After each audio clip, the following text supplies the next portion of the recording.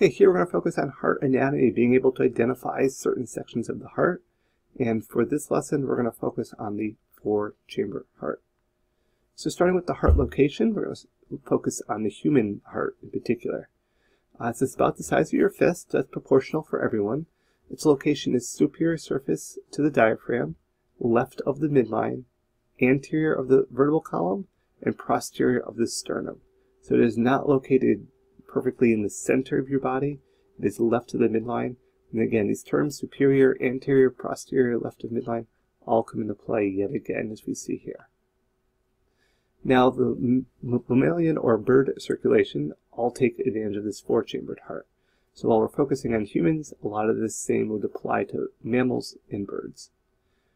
One portion of the heart pumps blood to the lungs. This is called the pulmonary circuit. See here, pulmonary arteries. And the other portion of the heart pumps blood to the rest of the body, called the systemic circuit. These two pumps operate together within a single unit of the heart.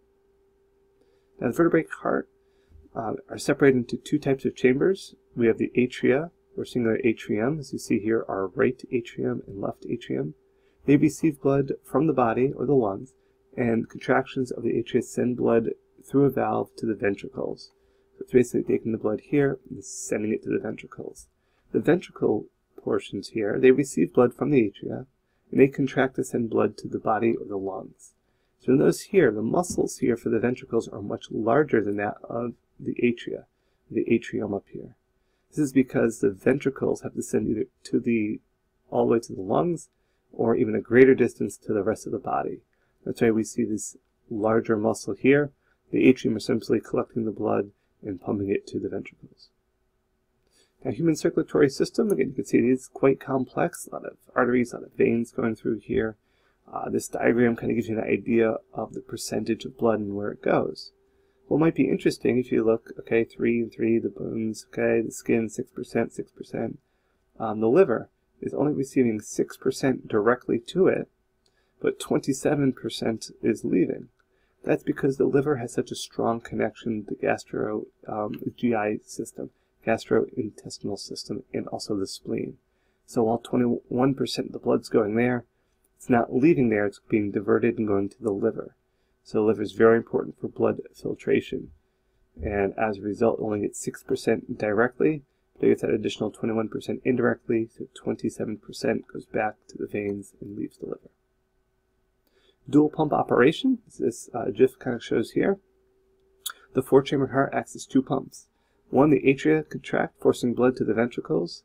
Then the ventricles contract, forcing blood through the arteries to the lungs and the body. The cycle ends and the heart relaxes and then repeats again. So we see that here's our atria sending it to the ventricles. Ventricles are pumping and sending that. In this case, this would be going to the lungs. In this case, this would be going to the rest of the body. We see our valves here opening and closing, allowing blood to be controlled and pumped in an efficient manner. Keeping time, the sinoatrial node, the SA node, is nervous tissue that times the heartbeats. We see it located here. The SA node causes the atria to contract and sends a signal to the atrioventricular node, which is also known as the AV node, and that's located right here. So there's a sense of a slight delay, which is a good thing, because once our atria contract, that signal is then being sent to the AV node and signaling the ventricles to contract. If these both contract at the exact same time, blood would have nowhere to go and everything would just lock up. So we need the blood to go from the atria here to get to the ventricles, a slight delay before then it's sent out to either the lungs or the rest of the body. Systole pumping and diastole is filling.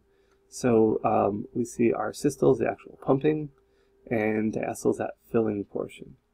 So this is the part of the cardiac cycle during which the heart refills with blood after emptying, done from the systole or the contraction stage there. So we need a filling stage, we need a slight delay so that blood can fill in this case to our ventricles, before being pumped out to either the lungs or the rest of the body.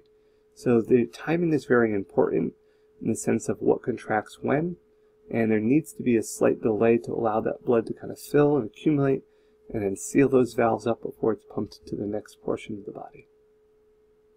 Heart valves, this is kind of an interesting GIF here. It helps controls blood flow. Should be able to open completely to allow for efficient blood flow. Also needs to close very tightly, and we see some locations in names of those particular valves. Tricuspid valve has actually 3 components to it. The pulmonary valve here, the mitral valve, and the aortic valve here. So each of them is labeled differently, and that's going to help us when we start tracking blood flowing through the heart. We see them opening and closing here, and how much that heart does kind of move here as our atria contract, and you can notice our valves here opening and then closing tight, and these valves are opening, allowing blood to come in and force its way through here. It's very important that all these valves open and close efficiently to allow blood to move. Now the heart sounds, there's kind of a lub-dub, and that's occurring due to the opening and closing of valves and the pressure that's being built up there. So what gives the heart its sound is that simple opening, slam and close of the valves as that heart, that muscle, is constantly moving and forcing blood to different regions. Lastly, our heart murmur is the easiest method for diagnosis is to listen to it with a stethoscope here. If valves are not fully open or closing, turbulence gets created, and this is what's called the heart murmur. And typically this is done on newborns and young individuals here. We just listen to the heart, and we're trying to having that distinct lub-dub. If not, there's that murmur, and that's causing turbulence, and that could indicate there might be a problem with one of the valves, either not fully opening or not fully closing.